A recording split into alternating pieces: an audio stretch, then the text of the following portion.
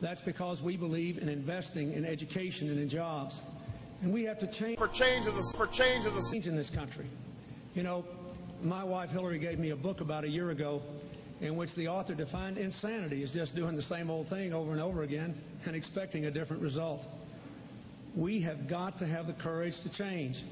Experience is important. With ordinary people over the last year and a month, I've touched more people's lives and seen more heartbreak and hope, more pain and more promise than anybody else who's run for president this year. And I think the American people deserve better than they're getting. We have gone from first to 13th in the world in wages in the last 12 years since Mr. Bush and Mr. Reagan have been in. Personal income has dropped while people have worked harder. In the last 4 years, there have been twice as many bankruptcies as new jobs created. We need a new approach.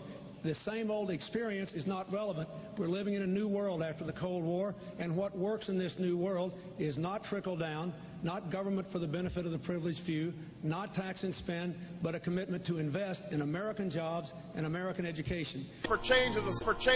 Controlling American health care costs and bringing the American people together. That is what works. And you can have the right kind of experience and the wrong kind of experience. Mine is rooted in the real lives of real people, and it will bring real results if we have the courage to change. Courage to change. Courage to change. Courage to change. The only reason I'm standing here today is because somebody, somewhere, stood up when it was risky. Stood up when it was hard. Stood up when it wasn't popular. And because that somebody stood up, a few more stood up. And then a few thousand stood up. And then a few million stood up. And standing up with courage and clear purpose, they somehow managed to change the world. As president, I will end this war in Iraq. We will have our troops home within 16 months. I'll close Guantanamo. I will restore habeas corpus. I will finish the fight against Al-Qaeda. Present real hope for change. Led not by polls, but by principles. Not by calculation, but by conviction.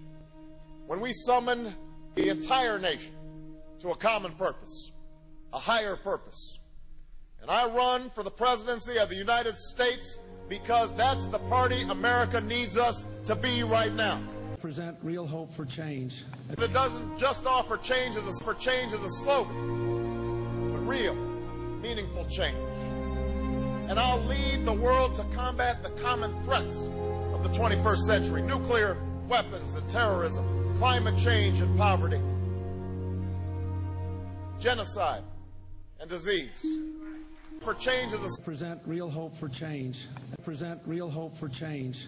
For change as a we can't play defense. I want to play some offense. I want to actually get something done this time out in this election.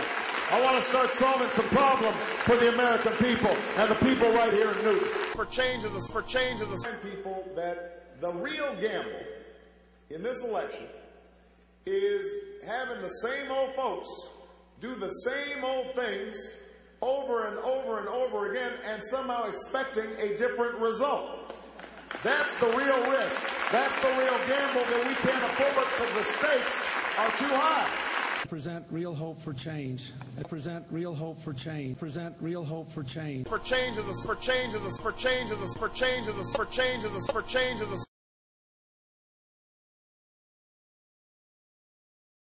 for change as a